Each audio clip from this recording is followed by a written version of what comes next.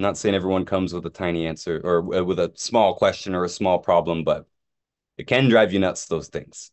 But I'm happy with getting them, 80, 90% better, whatever it is, depending on the circumstance, 95% better. Alicia's asking in the comments, I bought a copper ring and my finger turns green. I'm acidic. How do you change that? Gluten free. And Holly's saying copper bracelets detect alkalinity. What? Okay, so let's talk about this. Yeah, it's a pretty good measure. It's an easy measure to do.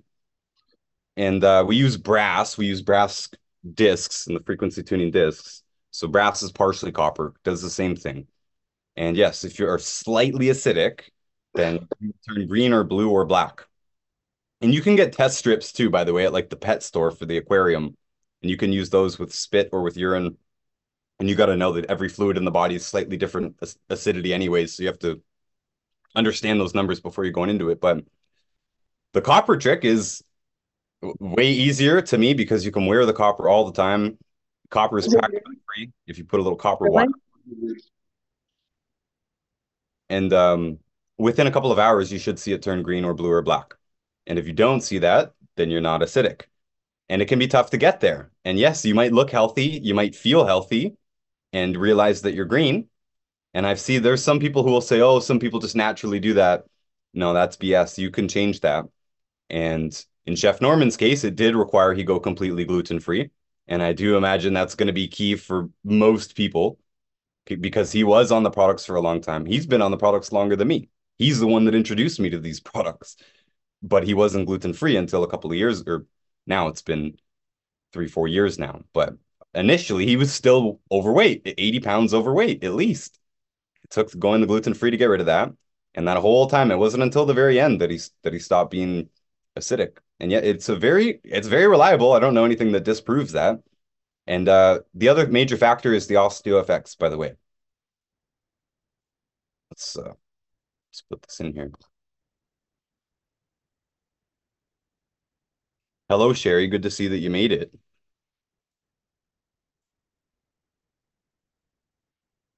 Hi, sorry. I had to unmute. We're just saying how copper detects acidity. So these guys did not know that. Copper detects acidity and gluten-free. Yes, that's key. Also, calcium. Calcium and magnesium. I should be fair to magnesium. But calcium's the more important part of our program, in my opinion. And so that usually means osteoFX or it means Caltod. I do not know if it can be done without these ingredients. I have not seen it proven to me that it could be done without these ingredients. People promote alkaline diets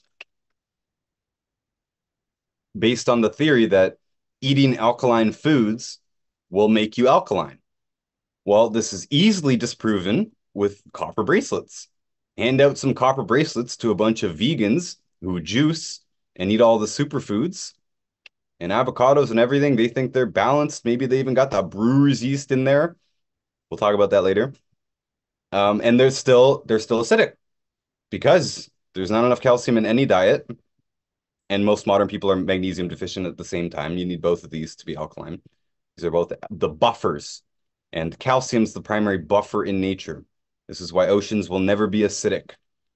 Back, I used to work in marine science, and back then, people were all talking about, oh, carbon's going to make the oceans acidic. They never took into consideration the limestone that rings all the oceans. So it will absolutely never happen, not even close. They won't budge, will not change 1 point up the pH scale or down pH scale. Because of calcium. Calcium does this in the body as well. Again, this is key to our program. Some of the vitamins matter, right? Hydration matters. In fact, this is going to be once you're alkaline already, this will be the thing that will throw you off the fastest. I know this because I get dehydrated when I'm on the road and I start to show a little bit green. And if I keep that up for days and days, it'll get more and more and more green. And if I run out of osteo, that could happen as well within a few days. But for me, getting dehydrated, big time because you're draining your water and your B vitamins and your vitamin C. and your calcium, magnesium, your potassium, all your electrolytes, all your water soluble nutrients. Technically, you need all of them to be alkaline, but I think you could take all of them and be missing these two, or even just be missing calcium, and you'll still be acidic. It's a theory. I have no double-blind studies for this or anything, but I would bet the farm on it. Calcium, this is our main thing. And this is why I always go back to this. I always say this is the most important part of our program because you can do everything else, and I'm pretty sure you will still be acidic, proven by the copper bracelet. Yeah, the alkaline diets never worked. Holly's got her hands up. What's up?